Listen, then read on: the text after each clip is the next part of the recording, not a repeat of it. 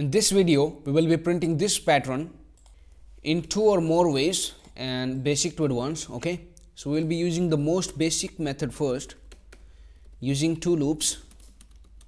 So just write 2 loops first and use a print statement here. Now we are going to understand and put the values in the range. The value of capital A in ASCII standard is 65 and the value of capital E is 69. So remember these values first. Now as you can see that the outer loop is running 5 times. So we are going to run this outer loop from 65 to 69 and we have to put one more than 69 to include 69 in it. So the loop will go from 65 to 1 less than 70, that is 69. And in the inner loop you can see that the value of printing characters is changing in every column. So in the print statement we have to use the value in the inner loop, that is after converting j into a character.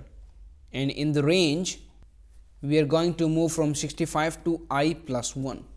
Let's understand this now. When the outer loop runs for the first time, then in the inner loop the value in the range goes from 65 to 1 less than I plus 1, and I is 65 in the first iteration. So it will go from 1 less than 65 plus 1, 66, that is j will go from 65 to 65. It means the inner loop will run for once in the first iteration. So it will print A after converting it into character, the value of j I mean.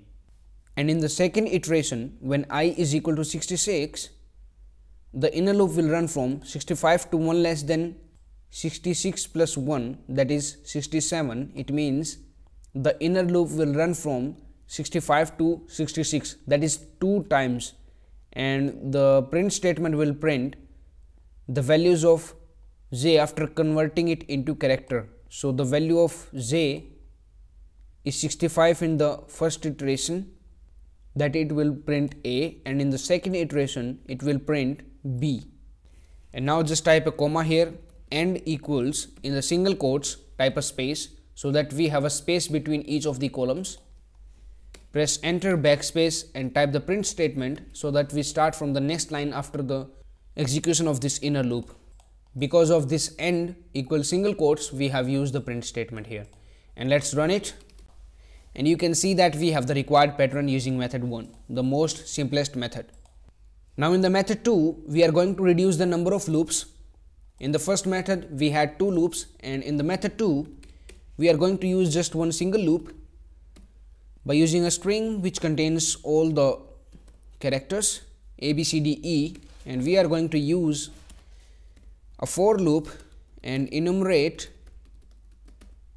in the string S and print the whole string by slicing. So here we are going to slice the string, make the starting value blank, and in the ending value the value of I will be from 0 to 4 as we have 5 characters in it, and j will be the value of each of the characters. It means j will start from A, B, C, D, E, and I will start from 0 to 1, 2, 3 and 4. So in here we have to go from the first element, that is A, and slice up to I plus 1.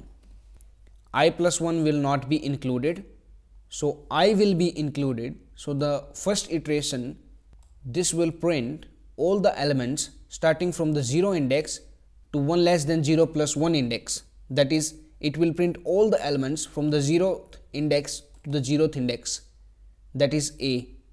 In the second iteration, when I is equal to 1, this will print all the elements starting from the 0th index to 1 less than 1 plus 1, 2. It means 0 to 1th index, that is it will print 2 elements, and so on.